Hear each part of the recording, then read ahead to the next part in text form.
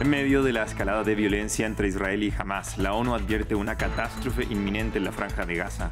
Los ciudadanos sobreviven sin electricidad y en medio de escasez de agua, luego del bloqueo total de Israel y de que la única central eléctrica se quedara sin combustible. Los muertos palestinos superan los 1000. El número de muertos en Israel por los ataques de Hamas ha alcanzado los 1200. El horror vivido deja impactantes imágenes luego de que el ejército israelí retomara el control de kibutz atacados.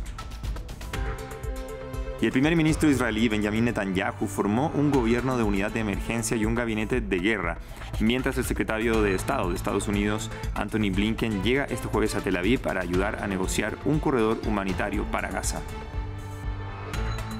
Bienvenidos a las noticias en France 24. Soy Francisco Velasco de la Fiori. Gracias por estar con nosotros.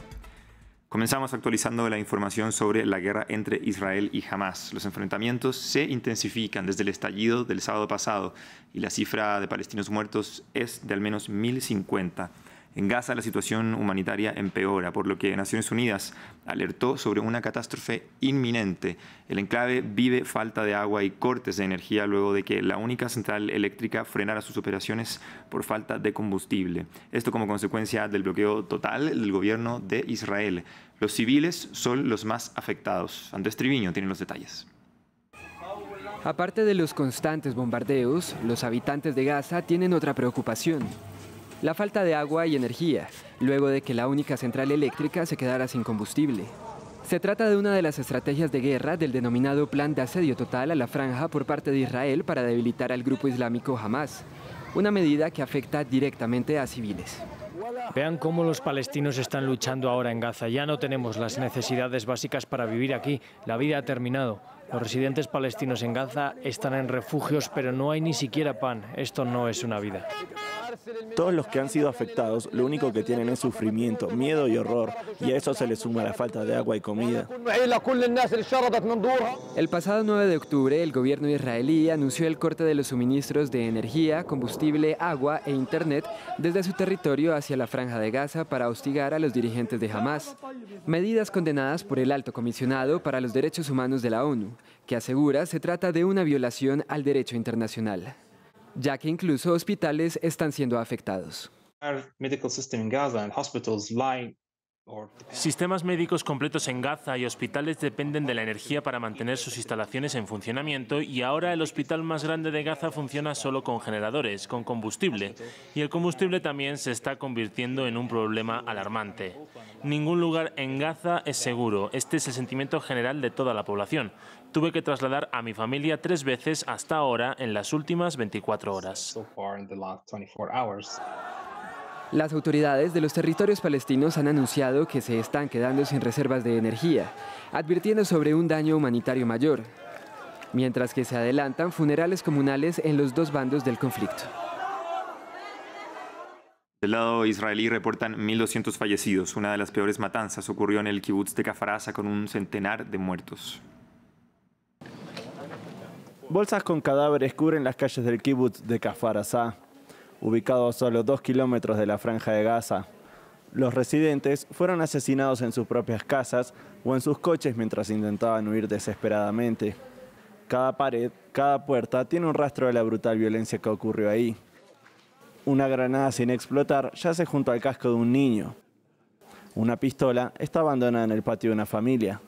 Muchas casas están en ruinas. El ejército israelí dice que los combatientes de Hamas les prendieron fuego para obligar a la gente a abandonarlas. Entre los muertos están incluidos niños. Ves bebés, madres, padres en sus dormitorios, en sus habitaciones seguras.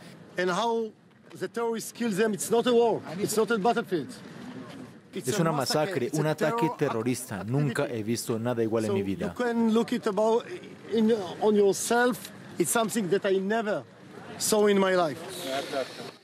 Ha habido rumores de bebés decapitados que no han sido confirmados por el ejército israelí.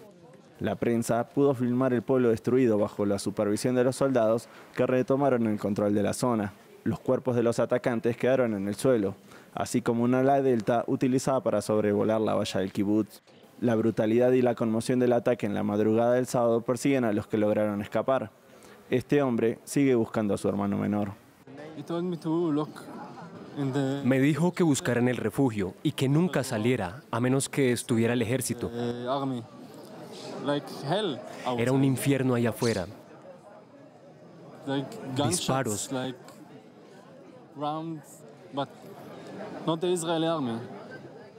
Nadie vino a buscarnos durante unas 10 horas. Como muchos residentes, no está seguro de volver nunca a Kfar Aza. Israel formó un gobierno de unidad de emergencia este miércoles mientras ataca Gaza para, según información, erradicar a Hamas. El primer ministro israelí Benjamin Netanyahu y el líder de la oposición Benny Gantz llegaron a un acuerdo para formar un gobierno de emergencia mientras dure la guerra contra Hamas. Acordaron además el establecimiento de un gabinete de gestión de la guerra, según la declaración conjunta a la que no se sumó el otro líder de la oposición, Yair Lapid, aunque el documento indica que se le reservaría un puesto en este gabinete. Netanyahu venía enfrentando una ola de protestas en su contra por la reforma judicial. Previamente contactamos a José Alejandro Cepeda, politólogo, y le preguntamos qué significa la formación de este gobierno de unidad luego para el primer ministro israelí. Lamentablemente, con un caso tan preocupante como es la violencia, primero están las miles de pérdidas humanas que estamos teniendo en estas horas. Claro, efectivamente el gobierno de Netanyahu no arrancó bien el año, venía en un ciclo de protestas en torno a una reforma judicial que nos ponía un interrogante sobre justamente el futuro de la democracia parlamentaria israelí, que es algo que hay que subrayar. Internamente había una inestabilidad. Y ahora, ante un escenario de guerra como cualquier líder en la historia, se busca un frente unido frente a una situación que genera, por supuesto, nacionalismo, dentro de una ruta ya conocida en las naciones donde hay mucha violencia circundante, que es la teoría del realismo, la defensa, la seguridad, es la unidad ante este ciclo de cosas. Así que Netanyahu está dándole la vuelta un poco a un año que comenzó muy fuerte, pero que desafortunadamente por causas muy comprometidas busca un diálogo más con fuerzas políticas al interior de su propio país. Entre tanto, el secretario de Estado de Estados Unidos, Anthony Blinken, viajó a Israel como parte de una visita a Medio Oriente, la que también visitará Jordania, con el objetivo de impedir que un conflicto mayor estalle en la región. Queremos asegurarnos al máximo, y sé que Israel quiere asegurarse al máximo de que los civiles no sean heridos. Pero Israel tiene que tomar pasos para defenderse y debe asegurarse que cualquier amenaza en curso sea controlada. Y creo que debe asegurarse que de en adelante de lo que pasó no vuelva a pasar. Días después del ataque de Hamas contra Israel, los países están actuando con velocidad para repatriar a sus nacionales bloqueados en Israel. Varios portugueses, españoles y brasileños regresaron a su país este miércoles, pero otros, como los franceses o colombianos, tendrán que esperar. Estaban de vacaciones en Israel y se encontraron en medio de una guerra. Civiles extranjeros empezaron a regresar a casa gracias a las operaciones de evacuación impulsadas por sus respectivos gobiernos. Un avión con 200 españoles llegó en la mañana del miércoles, mientras en Lisboa llegaron 152 portugueses y otros 14 ciudadanos europeos. En Brasil, 211 ciudadanos llegaron en la madrugada. Salir fue un alivio porque todos los vuelos estaban cancelados allí. El nuestro estaba cancelado desde el sábado cuando empezó la guerra y no teníamos ninguna posibilidad de salir. Y luego cuando nos rescataron fue un enorme alivio. Sin embargo, para otros países, la evacuación de sus ciudadanos toma más tiempo. Francia tendría miles de solicitudes de repatriación y, como Colombia, lanzará los primeros vuelos para sus nacionales más frágiles este jueves, antes de organizar varios otros en los próximos días.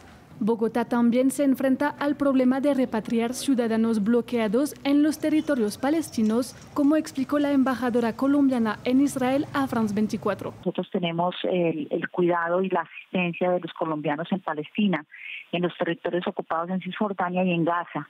Por supuesto que eso nos crea unos retos aún mayores. Tenemos una familia en Gaza que está en una situación demasiado complicada porque es una madre con 2 niños. Y no la hemos podido sacar, no ha podido salir de ninguna manera. Eso estamos gestionándolo con nuestro consulado, nuestra embajada en Egipto.